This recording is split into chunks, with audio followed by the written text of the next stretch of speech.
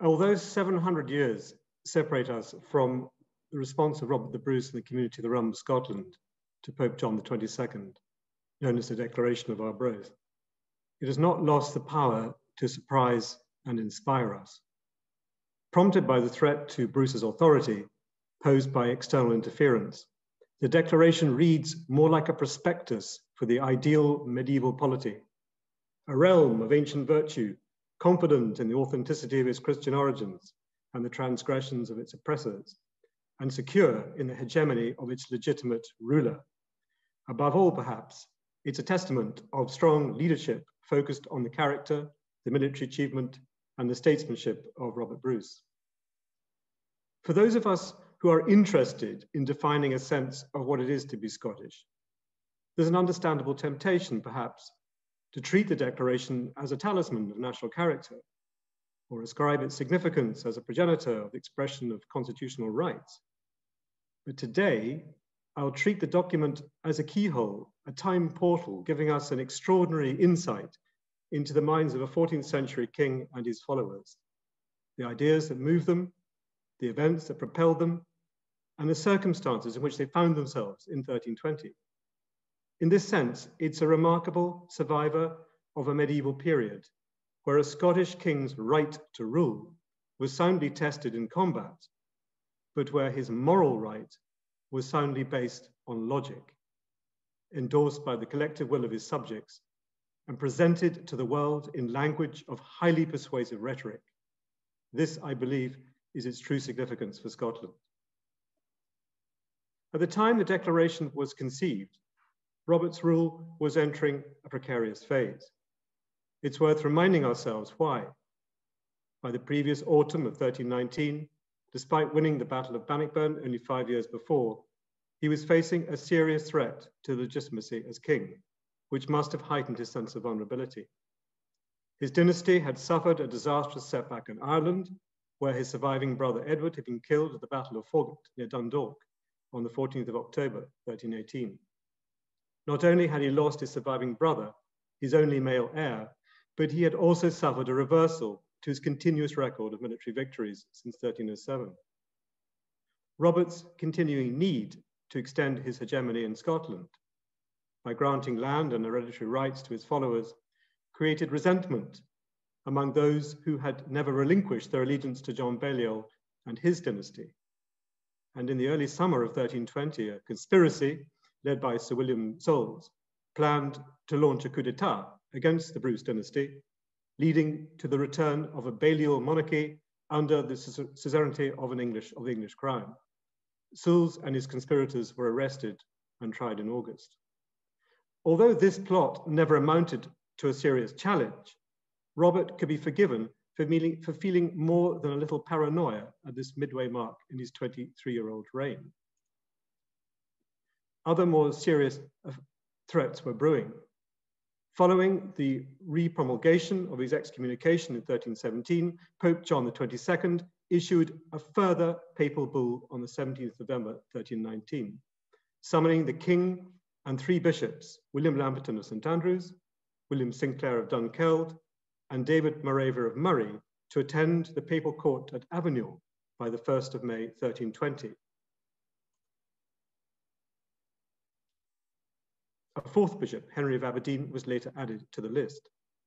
Darkly, the bull hinted at matters touching the realm of Scotland, namely that the said Robert Bruce, who has otherwise treated the Pope's mission with contempt, insulting legates and refusing to accept curial letters, and has resisted for more than a year ecclesiastical sentences against him. And in January 1320, further bulls arrived, renewing this earlier excommunication. It would have been abundantly clear to Robert and his court, however, that the papal onslaught was the result of the incessant diplomatic maneuvering of Edward II against the Scots. Indeed, the wording of the January bull was nothing short of a shameless attempt to scare the Scottish nobility into defecting to English allegiance in order to avoid sharing the fate of their excommunicated king. As the historian Michael Penman explains, inevitably, this would have paved the way to the alternative of Edward Balliol as a vassal king. It's possible that Robert began to plan his response to the Pope at the council meeting in Berwick in December 1319. With him were the leading nobles, the prelates and knights who acted as the great officers of state, including Randolph, Earl of Murray, Sir Robert Keith, Gilbert Hay the Constable, Bernard of Arbroath the Chancellor, and the King's recently appointed Chamberlain, Alexander Fraser. 3 letters were to be written, comprising the declaration from the King, his clergy, and his barons. Only the barons' letter survives. I think we can safely assume that those drafting the barons' letter were seeking to address several audiences at once. The messages were carefully crafted and calibrated. First, they had to convince the Pope that Robert Bruce was entitled to be recognized as King of Scots, but they also had to persuade the Vatican that it was the fault of Edward II that a long-lasting peace was not forthcoming. And second, they had to secure the allegiance of the principal stakeholders, the nobility and the clergy, at a time of great risk to the king and his dynasty. Clearly, the barons acknowledged the concept of a king and the community of the realm joined in common purpose, just as the Charter of Confirmation had been granted to Aberdeen in 1319. This laid out in precise and exacting detail the king's claim to the throne and his right to rule. To him, as to the man by whom salvation has been wrought unto our people, we are bound both by law and by his merits, that our freedom may still be maintained, and by him, come what may, we mean to stand. Indeed, to understand the nature of the trust which Robert generated in his followers, we ought to examine the case for his moral authority. A sense of his human qualities emerges from John Barber's episodic poem, The Bruce, which the late Professor Archie Duncan describes as invoking an ideal achieved by chivalry, great valor, and courage. Although the Bruce has come to be read and understood as an existential testament of nationhood, it's not clear, however, if Barber intended his biographical account to be interpreted as such. His field of reference is much more likely to be in the Old Testament. In his hands, the martial exploits of Bruce and Douglas are directly comparable to the revolt of Judas Maccabeus in 160 BC. Freedom from oppression is not in itself a collective responsibility, but a personal struggle to avenge the forced dispossession of landed property. And throughout the poem, Bruce's words are addressed to his followers whose lands had been seized either by occupying forces or by his treacherous rivals, such as the Cummins. Thus, the leitmotif of the Bruce is not patriotism per se, but conflict and the motivation to fight. As Professor Duncan reminds us, this is a poem about war, and despite the rhetoric of freedom and country, patriotism is not its central theme. The real enemy is not the other country or people, but cowardice and treachery. But the tenor of Robert's appeal to his clergy was equally important to his barons. We know for a fact that numerous acts of piety accompanied his reign. Michael Penman notes that his saintly observances as a politician, lord, and king could also reflect quite genuine personal acts of faith by Robert Bruce, the man. Indeed, as Robert's reign progressed, there's a strong sense of a community identity focused on him as the leader of a people blessed by God. Something of this phenomenon is captured in the epitaph for the king written by the Chancellor Abbot Bernard, which appears in Scotichronicon as gentle as Andrew, sacred food for the soul of his subjects. In 1309, at his first parliament in St. Andrews, Robert had indeed received the unequivocal endorsement of the church as contained in the Declaration of the Clergy. The historian of medieval philosophy, Alexander Brodie, suggests that both 1309 and 1320 declarations ought to be considered together. The former established important principles, which will provide the latter with its focus on the idea of sovereignty growing upwards from the soil rather than descending from the heavens. It advanced the concept of a consensual sovereignty, where Robert, by the knowledge and consent of the people, was received as king, so he might restore the defects of the kingdom and correct things needed correcting, and might steer those that lacked guidance. And Brodie concludes that in the early 14th century, Scotland was uniquely placed to take advantage of contemporary theological scholarship on the subject of reciprocating royal and papal power. indeed prompted by a dispute over sovereign rights to taxation of clergy between Pope Boniface VIII and the King of France, scholars at the University of Paris sought to clarify the limits of temporal and spiritual power. In 1302, Jean Quidor, a follower of Thomas Aquinas, published a treatise seeking to solve the controversy, and he claimed that as the Pope was elected by men, well, he could be removed by men. Well, for good reasons, of course. In the same year as Quidor wrote his thesis, John Duns Scotus arrived at the University of Paris. Scotus, a Franciscan theologian born in Berwickshire in the reign of Alexander III, developed his scholarship on logic and moral philosophy at Oxford University.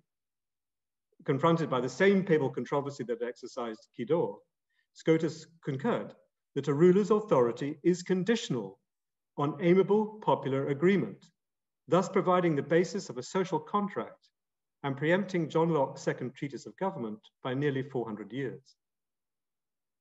Once he had established the basis of a civil authority, Scotus was able to address the issue of property rights, posing the rhetorical question, is a penitent thief bound to restitution?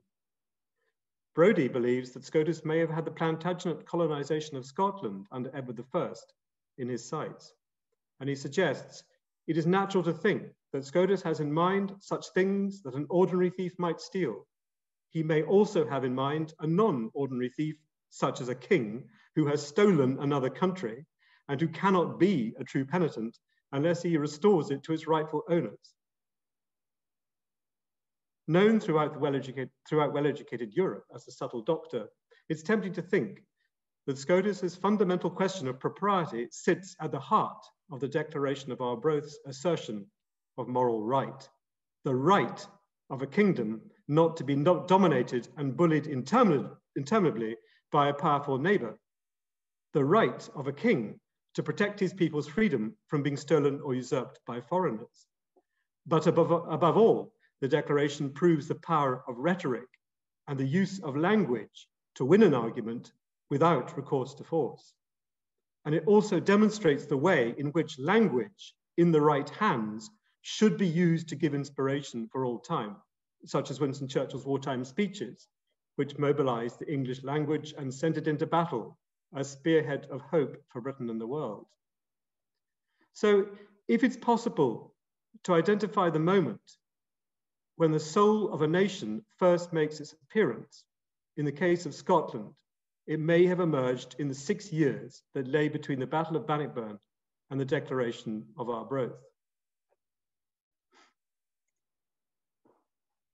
As we have revealed today, although the Declaration has become a perennial testament of freedom, the actual battlefield was once threatened with oblivion.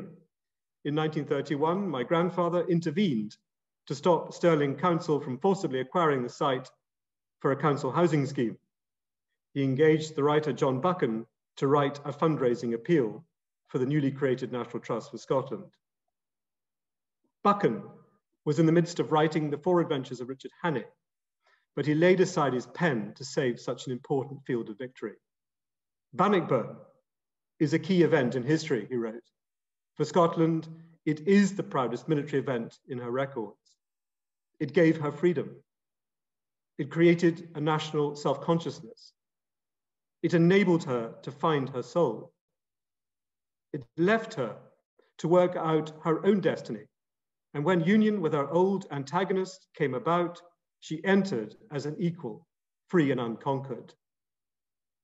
So perhaps we should recognize the importance of the Declaration in similar terms. It was conceived primarily as a diplomatic weapon, but potentially with far more firepower than the Scots could have ever hoped to deploy on the field of battle.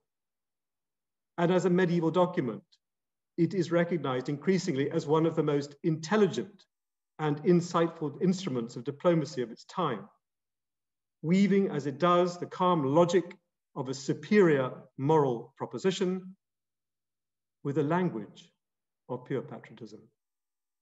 And it will forever remind us of one of the proudest moments of our history. Thank you very much, and I hope you enjoy the rest of the conference today.